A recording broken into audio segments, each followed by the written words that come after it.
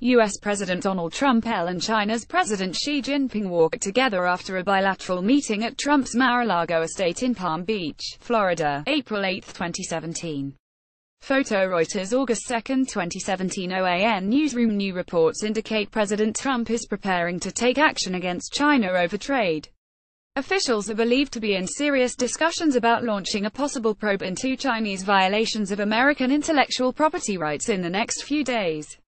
Following a potential investigation, the U.S. could impose tariffs on Chinese imports or possibly take further action. This comes as administration officials have reportedly become frustrated by China's reluctance to put pressure on North Korea over its nuclear programs. Topics: China, President Trump, Trump administration.